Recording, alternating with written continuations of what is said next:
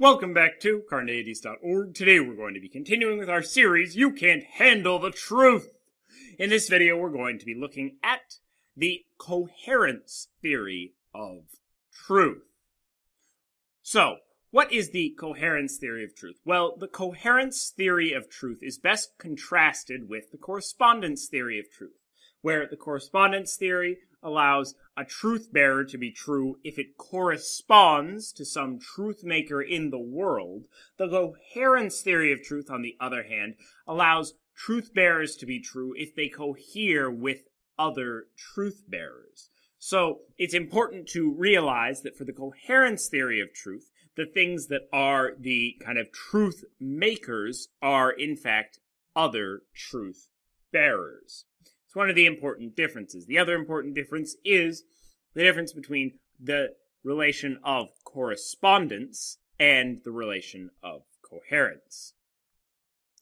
So, as I just said, note the two important differences. The relation has changed from corresponding to cohering, and the target of that relation has changed from some truth maker in the world, like a fact or a state of affairs, to a set of truth bearers, a set of propositions or beliefs. If you're confused by my language of truth makers and truth bearers, check out the second video in this series on truth makers and truth bearers. And of course, if you want more information on the correspondence theory of truth, check out the video a couple of videos ago on the correspondence theory of truth. Now, if you're inclined to maybe materialist or foundationalist philosophies, this may be somewhat unsettling or unintuitive for you, that something could be made true by other truth bearers or by other beliefs we have.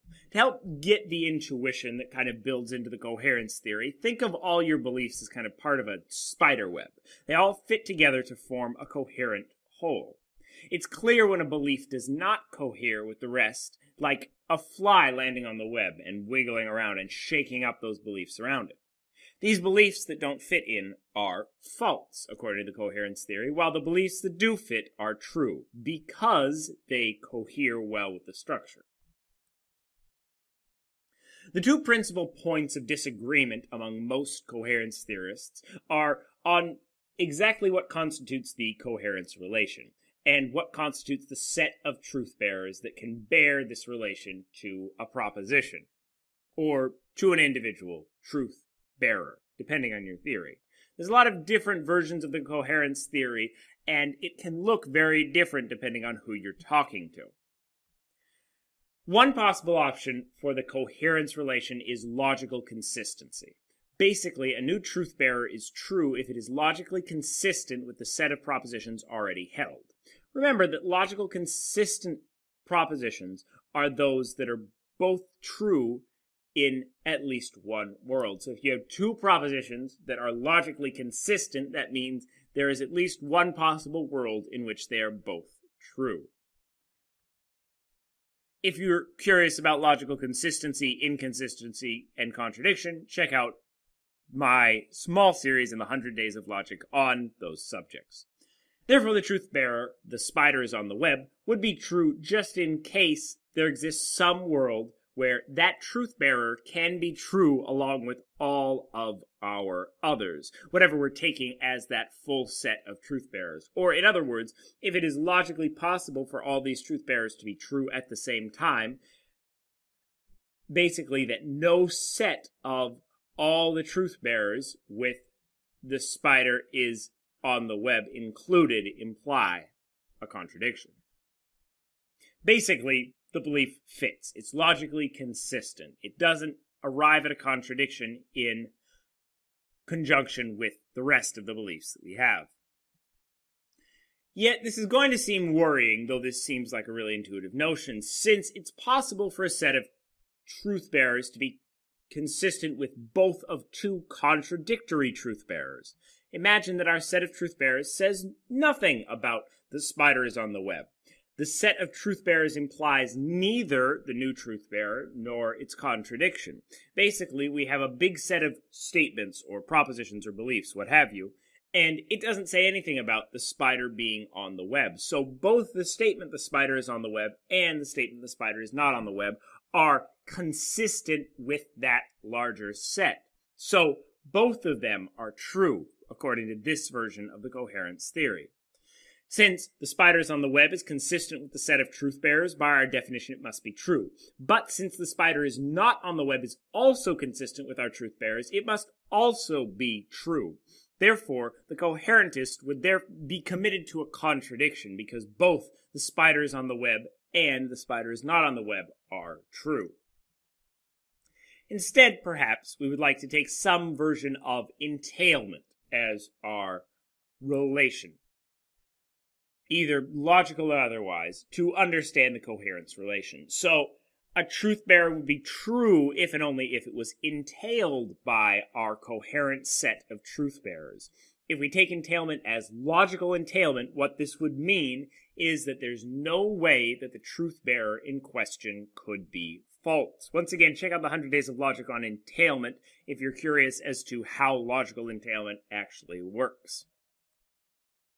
This means that we would avoid the contradiction that arose with just logical consistency, since if the set of truth-bearers that we have logically entails the spiders on the web, that means that there's no way that the set of truth-bearers could even be consistent with the spider is not on the web, assuming there aren't any contradictions inherent in our set of truth-bearers to begin with. But if there's contradictions inherent in our truth-bearers, we already have some problems with our theory. Other philosophers imagine coherence in terms of other types of entailment, more or less strict than logical entailment, and they may also envision it in terms of some kind of explanation or explanatory support. I'm not going to go through every coherence theory here, but just to give you a sense of kind of the layout of different philosophical positions, there are other ways to imagine coherence other than entailment. One may also distinguish between types of coherentists by examining what they define as the set of truth-bearers that we are comparing each new proposition to. Usually, they're talked about in terms of beliefs or accepted propositions, basically. Yet, the scope of these beliefs and who believes them is up for debate. We're going to look at kind of three different versions in this video. Some coherence theorists hold that the set of propositions is the largest set of consistent propositions that are actually believed currently by people. Others hold that it is the set that will be held by humans when we reach the limits of our finite reasoning and investigative capacity. So basically, the kind of ideal humans that have conquered all of science or all of the science we are able to know, those humans, what they would believe, that's what we're comparing these things to. And if it coheres with that set, it would be true. And still other coherence theorists claim that the set of propositions is the set that is believed by an omniscient God. This kind of coherentism fits in well with a kind of theistic, idealistic explanation of reality. I'm not going to get into this conception completely here, but in a future video, hopefully, we're going to look into this conception of reality and this conception of the way that everything works. But for now, we're going to just look at some of the coherence theorist parts of that vision. So, generally, there are two ways that one might arrive at coherentism as a position. One generally arrives at the coherence theory of truth through either of one of two paths, or possibly both. Either metaphysically, one is an idealist, and therefore needs a notion of truth that doesn't rely on the external world. Basically, if you're an idealist, you're saying that everything is mental, so it doesn't make sense for a correspondence theory of truth for your truth bearers to correspond to something out in the real world, because there isn't a real world. You're basically just talking about the mental world. Or possibly, epistemically, one is already a coherentist about justification, and you want your notion of truth to match your notion of justification. We're going to take a little bit of a look at each of these positions and talk a little bit about the difference between coherentism in terms of justification as well as coherentism in terms of truth. So, in simplest terms, the idealist position is the position that the only states that exist are mental states. There are no physical states. There are only mental ones. Since there is no physical world that could make beliefs true, the idealist would struggle to help themselves to something of a correspondence theory of truth. It's not impossible. There's nothing really for the truth bearers to correspond to in their ontology other than other truth bearers, because the only states are mental ones. So there's not some physical state out in the world it could correspond to. It has to correspond to something in our minds. The easiest thing to grab onto is other truth bearers' beliefs. Since all the idealist has in their ontology is beliefs and other mental states, it makes sense that the things that would make the beliefs true are other beliefs. For some idealists, this means that truth comes in degrees. For more on idealist conceptions of truth that find themselves somewhere between coherence and identity, depending on how you interpret them, you should look into the explanation of Bradley's theory of truth that we just offered in the video on identity theories of truth. Basically, the idealist can end up at a coherence theory of truth in a lot of different ways.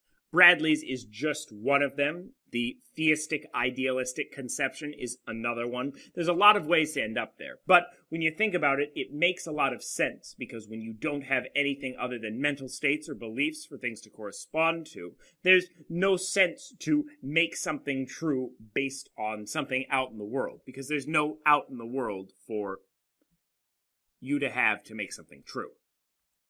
As noted above, the idealist theist often arrives at coherence through this route. If they already hold that everything is mental and exists in the mind of God, it makes complete sense that a given truth-bearer would be true if it cohered with some belief in the mind of God, since that just is what reality is. Because the mind of God is all there is, of course it makes sense that the only thing that would make something true is if it cohered with a set of propositions that is the mind of God. Once you're already at kind of idealist, theist conceptions of reality, the coherence theory of truth really makes a lot of sense. So, while idealism and coherentism seem to go together, if you're a coherentist, does that mean that you are an idealist? Some coherentists don't think so. Coherentists are not committed to the denial of the outside world, it's important to note. Just the denial that such a world has any connection to truth. According to them, it is simply not the physical world that makes what we say true, but the physical world could go on existing in some way separate from what we say about it. In other words, the coherentist about truth is not committed to an idealist picture of reality, because they could say, what makes something true is that we have a set of beliefs about it that coheres with it. There might also be a physical world, but we just don't say true things about it, or at least what we say is not made true by the physical world. What we say is made true by the set of beliefs that we hold together. Similarly, an idealist need not be a coherence theorist about truth. They could just as easily hold a sort of identity theory of truth as Bradley seems to, though this is somewhat contentious. Idealists probably also could be something of a deflationist about truth, basically saying that the concept of truth is in some way not as interesting as we think it is. If you're interested in more on the theories of deflationism, check out a video coming up soon in this series. Okay, now that we've kind of talked a little bit about the one road to coherentism via idealism, we're going to talk a little bit about coherentism kind of through the more epistemic route of the coherence theory of justification. When you hear a philosopher say that they are coherentist, it's important to establish exactly what they mean, because there are two different positions that are often represented with this word, and they're very similar. There's an important difference, though, between coherence theories of truth and coherence theories of justification. Hopefully in a future series on epistemology, we're going to talk more about coherence theories of justification. But we'll mention them a little bit here. This is especially difficult to distinguish as they're very similar theories, and often a philosopher will actually hold them both. Let's look at the specific differences, though. So, we have a coherence theory of justification on one side and a coherence theory of truth on the other side. Coherence theory of justification says if a truth bearer coheres with our set of beliefs, we are justified in holding it, while the coherence theory of truth says if a truth bearer coheres with some specified set of beliefs, then it is true.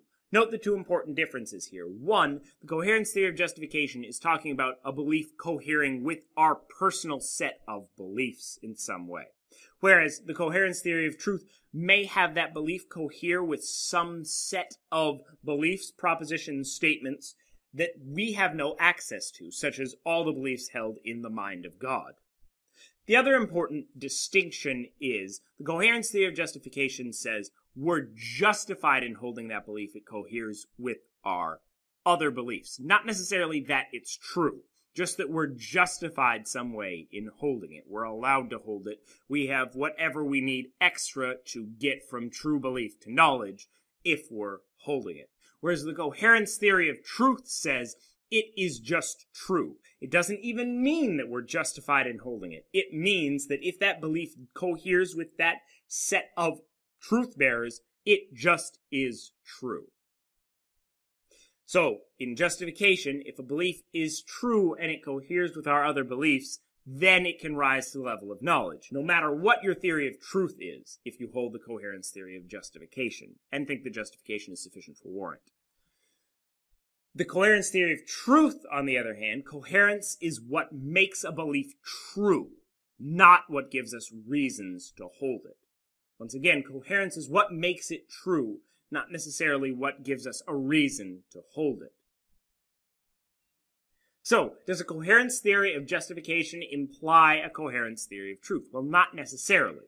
One could hold that what makes a proposition true is its correspondence to the actual world, and hold a correspondence theory of truth. But since perhaps we're skeptical that we could have objective access to the actual world, what might make it justified is that it coheres with our other beliefs. So you could hold a correspondence theory of truth, so what makes things true is the actual world, but a coherence theory of justification. What makes it justified for you to believe that is that it coheres with your other beliefs. For example, one could believe that the reason that the proposition the spider is on the web is true is because there's some objective fact about the world that makes it true. However, they might also hold that the reason we're justified in holding it is because it coheres with our other beliefs. Say that our eyes function and we see a spider on the web and we believe that our eyes are reliable and so on and so forth. We have a set of beliefs that coheres with that proposition. What then of the opposite? The coherence theory of truth entails a coherence theory of justification. This seems equally implausible, as one that holds a coherence theory of truth might just as easily hold, for example, an externalist theory of warrant. If you don't know what that means, we're going to get to it in a series on epistemology, hopefully coming sometime soon, which claims that one can have knowledge without internal justification for it. The coherence theory of truth is the coherence theory of justification is a theory of internal justification, not a theory of external warrant. I'll explain this a little bit, and then, like I said, we'll get more into externalist theories of justification and warrant in another video. For example, one might hold that knowledge is a belief that is true and perhaps acquired through a reliable method. What makes that belief true is that it coheres with a set of propositions, but what makes that true belief warranted, and therefore knowledge, is that it is acquired by a reliable method. So imagine I form the belief a spider is on the web. I form the belief because I receive sense data that a spider is on the web, and my sense data is standardly a reliable method for forming true beliefs. So the belief is warranted. However, perhaps what makes the belief true is the fact that it coheres with a set of propositions that will be held by humans when they reach the heights of their investigative abilities. This would be a case where one holds a externalist theory of justification or warrant, while one holds a coherence theory of truth. The point is that these are separate positions. They don't imply each other or entail each other in any way. You can hold one and not hold the other.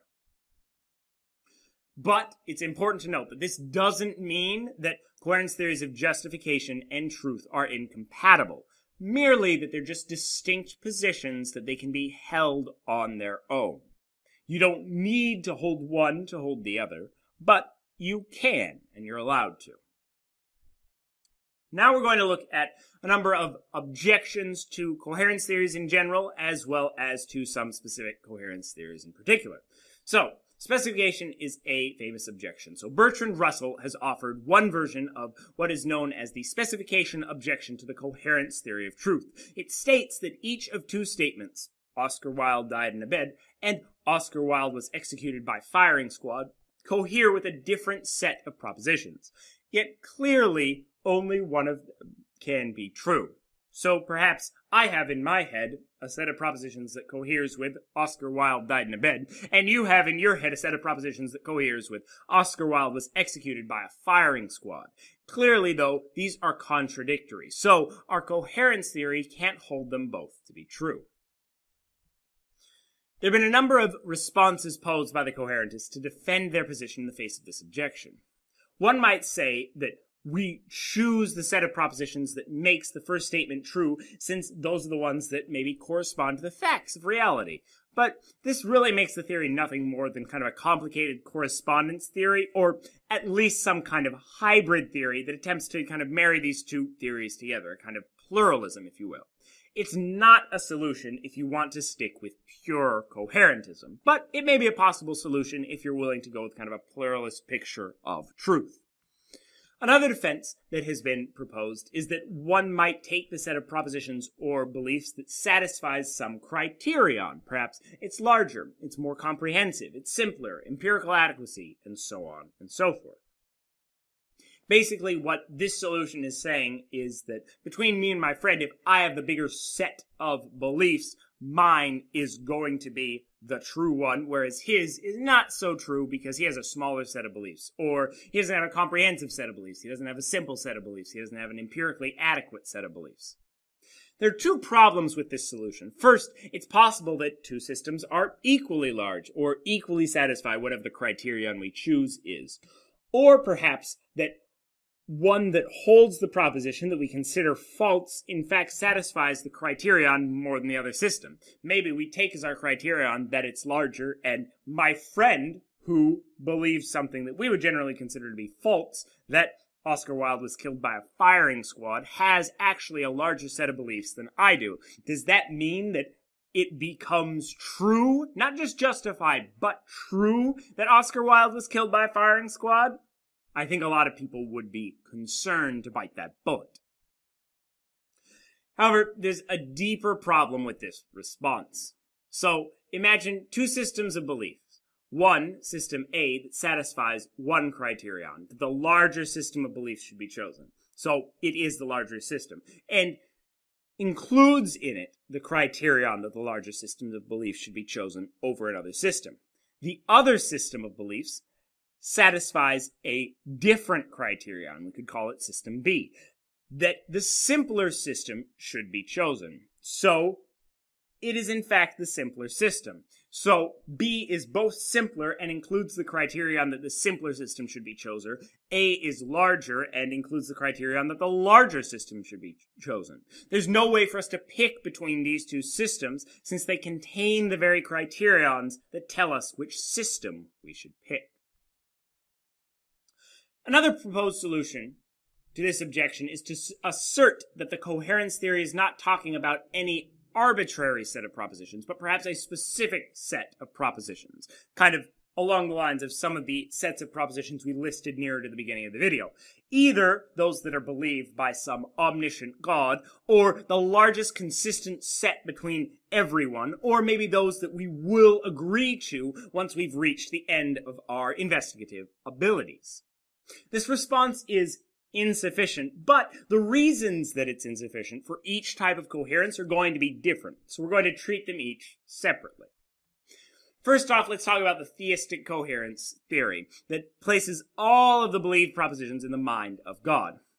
Note, this is going to depend on us establishing that God is not a deceiver of some kind. And I have some serious concerns about this project that I express in my series on the ontological argument, but also in a number of my other series on the arguments for the existence of God. The ontological argument is just the only one that really puts forward an argument for the conception that God is not a deceiver. It's a concerning thing, really, to justify, so you need some really strong argument that proves that God is not a deceiver. Why? Well, let's take a look. If it's possible, if there's even the slightest possibility that whatever holds all those propositions is a Cartesian evil deceiver, basically all-powerful, all-knowing, just not all good, then it could be the case that what is actually true is that Oscar Wilde died in a firing squad, because that's what the deceiver believes, or that's what coheres with the set of propositions that the deceiver believes. This is sufficient to make it true, because that's the only criterion we have. But we are deceived into thinking that it's something else. This seems to be really troubling for our comprehension of truth, because if it's whatever an evil deceiver believes, it could in fact be that Oscar Wilde was a squid that was killed by a passing boat.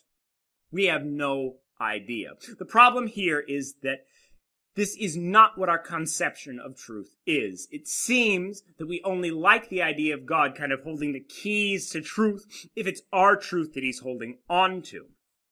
If you have an all-good God that doesn't deceive us, surely what appears to us in some way would be true.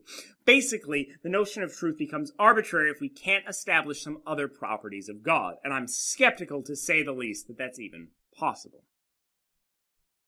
As for the claim that we should simply take the largest consistent set of all actually believed propositions, this is equally going to pose a problem. If there's one person that honestly believes they're in the Matrix, but just has a lot of beliefs about it, they just think about it all the time, that set of beliefs might grow larger than the other. Or perhaps there's a subset, a small group of people that all believe this hallucination of sorts, and their set of beliefs is somehow larger than the fully consistent set of beliefs that the rest of us believe.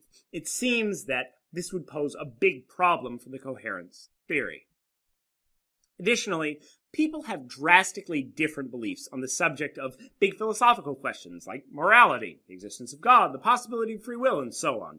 Does it really make sense to decree that whichever set is the most complicated, in effect whichever is the largest, is the true one? Surely not. It would mean that if even people's minds changed on a huge issue, say the morality of slavery, the coherentists would be committed to saying that slavery was moral when everyone believed that it was, but now it is not.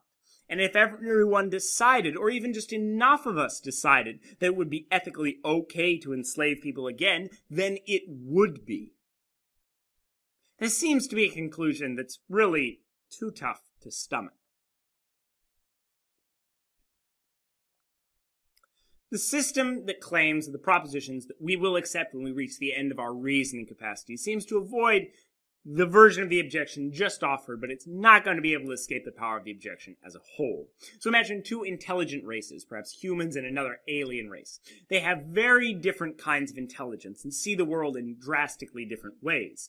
When each of the races reaches the end of their reasoning capacity, they have a coherent set of truth-bearers. But the two sets are in some way contradictory, or perhaps completely different.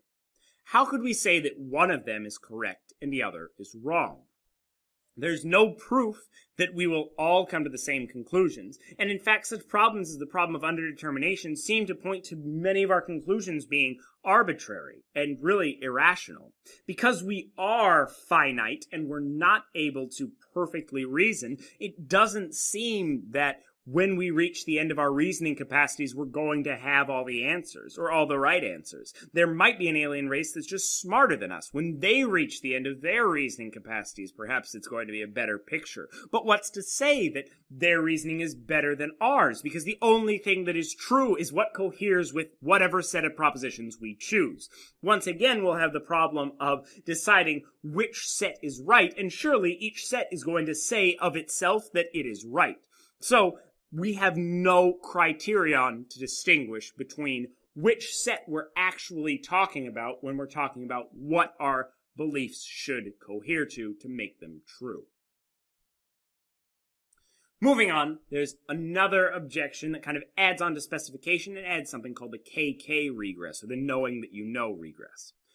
As Walker notes, this objection gains an even sharper point when partnered with a version of the KK knowing that you know regress.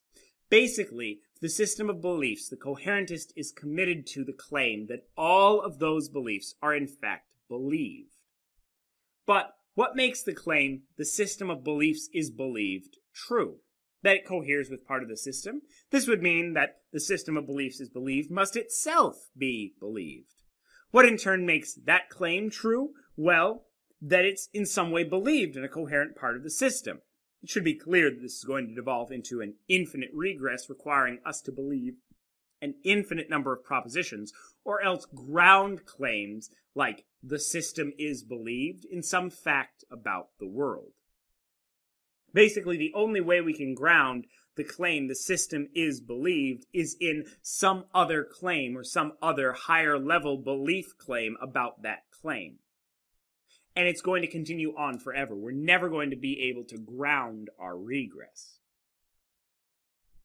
Young thinks that he can combat such an objection. According to Young, for any theory to be a theory of truth, it must give the truth conditions of any true proposition, which is surely an infinite number of propositions. The regress, according to Young, is virtuous, since the correspondence theory will have to engage in exactly the same regress. If we define truth as some truth bearer corresponding to some truth maker, then for any truth, it must be true that that truth maker corresponds to some truth maker. That truth bearer corresponds to some truth maker, rather.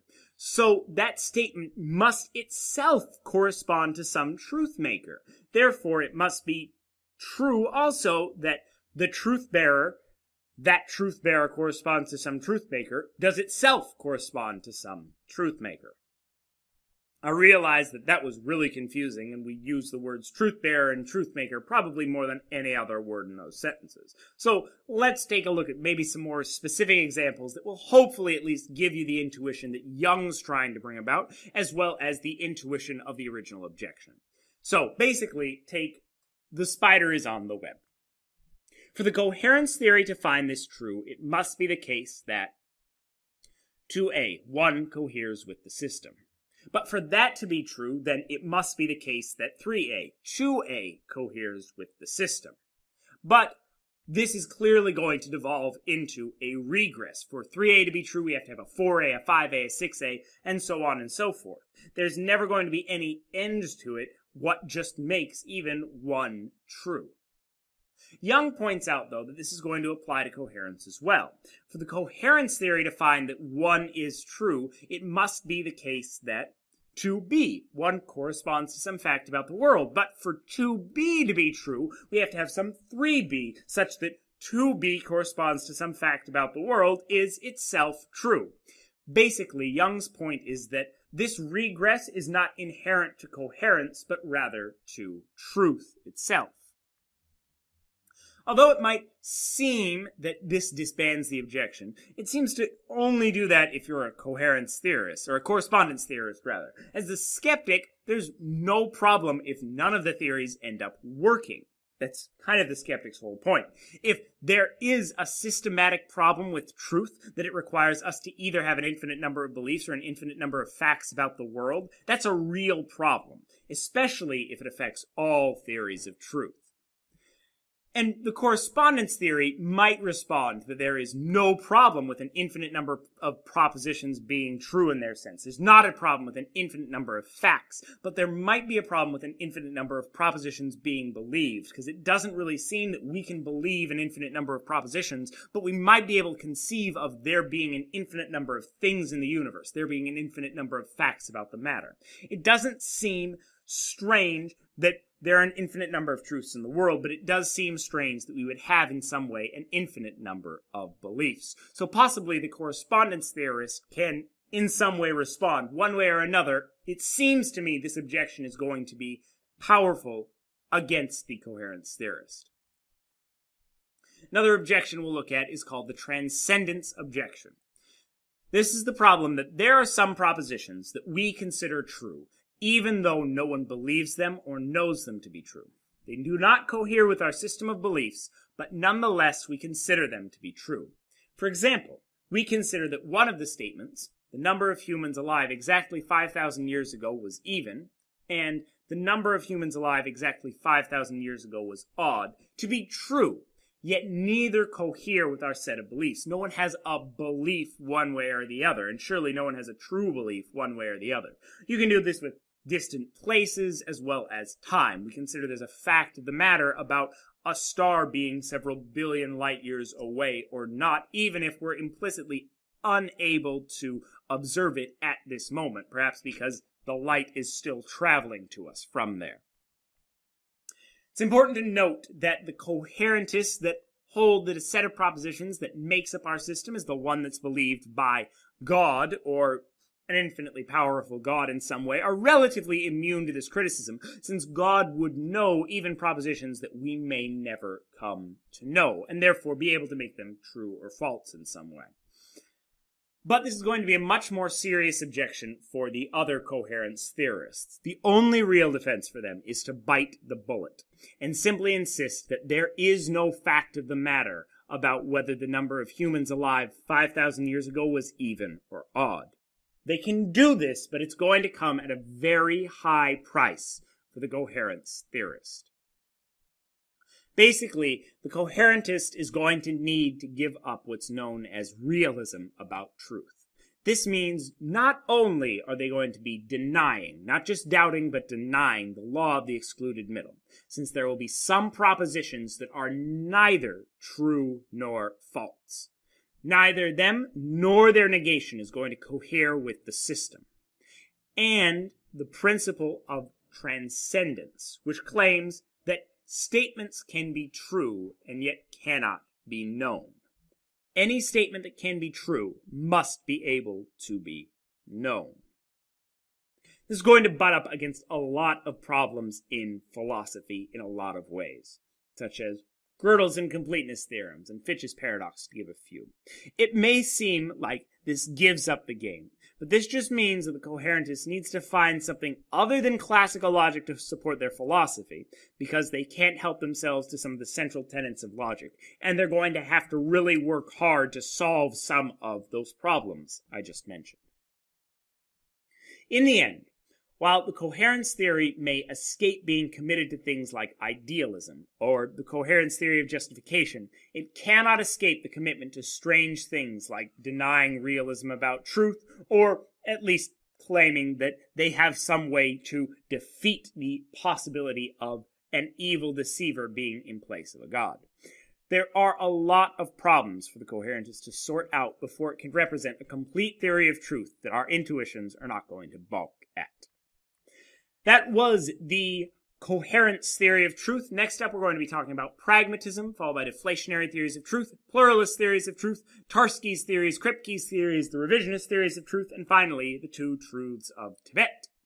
Check out the SEP for more information. James O. Young has a good paper on the coherence theory of truth. Watch this video and more here at Carneades.org, and stay skeptical, everybody.